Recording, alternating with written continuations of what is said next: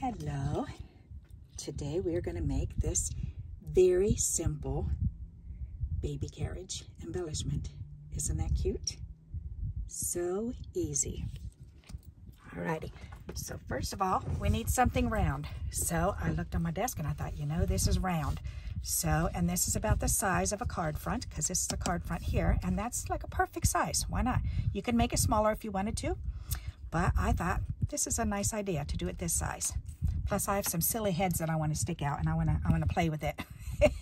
Not necessarily make it into a baby card, but that's okay. Alrighty, so this is the piece I've got for next. You do want a nice thick piece of cardstock. If you don't have the thicker grade, because this piece here that I cut out, it's real flimsy. The paper is really pretty, but I would need to back it with either a piece of thin cardboard packaging or even a piece of cardstock, okay? But then I found this piece and I thought, ooh, that would be pretty too. So let's do this one. Alrighty, so I'm gonna lay this down on here and I'm gonna try to get as close to a corner as possible. So there's the corner there and there's the corner there. So I'm just gonna go ahead and draw that out. There we go. We're gonna cut the circle out.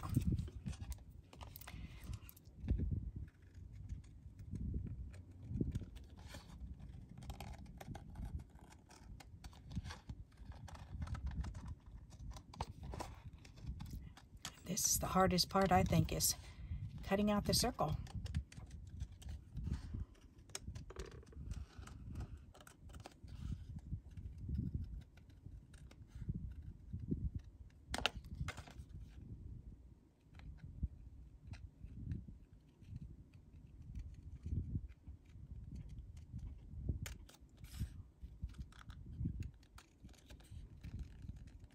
Perfect. And if you have any points, just snip those points off, or you can use a nail file and you can smooth the points out. Okay, and that'll just kind of smooth it around the edges. It takes that roughness of the scissors off of it. Okay, so there's a neat little tip for you. Alrighty, now we want to make this bite out of it. So in order to do that, then we're going to turn it over. We're going to take our pencil and we're going to eyeball where's the center. So put a dot right in the center. All right, looks close enough to me. It does not have to be perfect, okay? Mine is definitely not perfect. I noticed mine's over this way more than this way, but that's okay. All right, then what you're going to do is you're going to line it up on a line and try to get it in the middle. So I'm going to put it in the middle of this big white square here, or gray square. All right, because what you want to do is you want to find one top and then one side, okay? So then you're going to take your scissors and you're going to cut from one up to the next. Okay, so from one side up to the center. There you go. Only one of them, don't cut the other one yet. So cut just the one. And now we're going to take our pencil and we're going to go between this cut and this mark. And we're going to find the center, okay, right there. And then from this mark here and this center, we're going to do another center in between those. And then from this mark again and this one, we're going to do another center in the middle of those. This last mark that we just made, let me bring this up and I'll draw it a little bit darker so you can see. Okay. So we started out, we did these two marks. You cut the one, okay, and then you're going to go from this mark to this mark and mark the center, which is right here. Then you're going to go from these two marks and mark the center, which would be here. Then you're going to go from these two marks and mark the center, which would be here. And this is the one we're going to cut from here into the middle, okay? So we're going to go ahead and line our scissors up there and cut right into the middle until that piece falls off. There you go. All right, and what that does is it makes it so that it looks like, instead of it being straight up and down like a Pac-Man, it's got that front, the upper top, looks like it's kind of closing a little bit, and that's what you want, okay? Alrighty, so we've got that piece. We no longer need this little piece. You can save that for something else. Alrighty, and now for the wheels. Alrighty, you can use real buttons for this, which looks absolutely adorable. I don't have many buttons, so I usually just make my own. And I have this little button set, which I have not found on Amazon in quite a while. I apologize for that.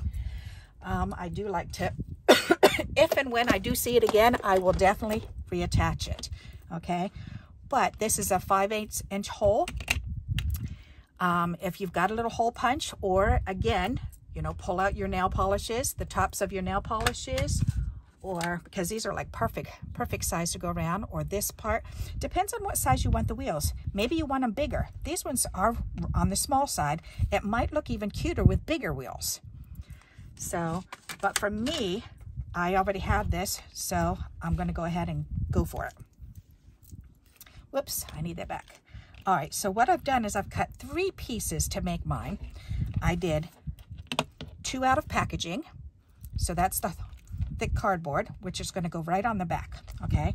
Then for the black, I wanted to see the white through it, so I went ahead and I punched the holes and then cut the circle out, and that's what this is. So I punched the holes and cut the circle out. Then I punched out 2 pieces of cardstock, just the holes. So now I've got to glue this onto this. So if you're doing this by hand, you can certainly make buttons by hand by just tracing around items and using your little 1/8 of an inch hole punch. You don't have to do 4 holes, you do 2 holes. When you get one, after making a couple of them, once you get a pattern, save it, okay? Save your pattern, because it's really hard to line those up. But once you get one that's lined up, save it for your pattern, because then you can use it in the future. Alrighty, and that's what I did before I found these. All right, so now these are both glued together. So now we have to glue this onto, whoops, is that coming apart? Yes, it is. I guess I didn't put enough glue in there. Let me squirt some of this glue in there. That'll work. There, okay. Ta-da! Gotta love those ta-da moments, right? Okay. Alrighty, so now what I'm going to do is I'm going to line these up. I'm going to take the release paper off, and I'm going to use this 3D foam that I've got on these back pieces to line up the wheels. So I'm going to go like this and go, okay, well, I want them about this far apart, and I want to make sure this line is going straight. And I want to line this up in the middle if I can, keeping this straight. All right, so that looks about right there. Okay, if it's off a little bit, don't sweat it. It's okay.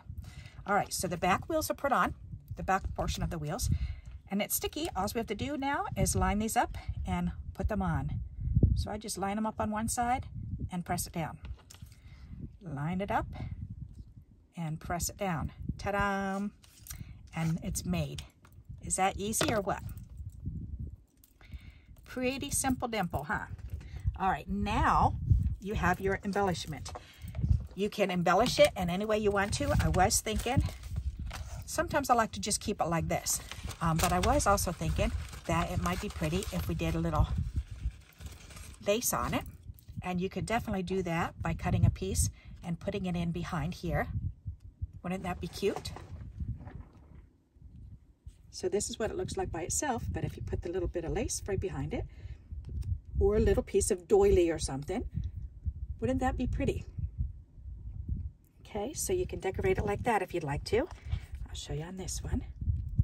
And you don't need very much. I mean, look at that little tiny bit that I've got on there. It's about maybe 2 inches, 1.5 inches. Isn't that simple? Alrighty, so there you go. These are my embellishments that I've made for the day. I hope you like this idea. It is very, very simple, as you can see. Just a matter of a large circle and then 2 small circles or buttons if you've got them. Okay? And then you get to embellish them. You can put bling on them. You can line the bling up. You can put little pearls on it. However you want to do it. Alrighty, so I hope you like this idea and you'll give it a try. And if you like these type of videos, all of these embellishments that I've been sharing lately, please keep giving me those thumbs up. I seem to have a lot of people that are very interested. And this is a wonderful, simple way to use up scraps, is by making embellishments. Alrighty, and until we meet again, happy crafting. Bye-bye.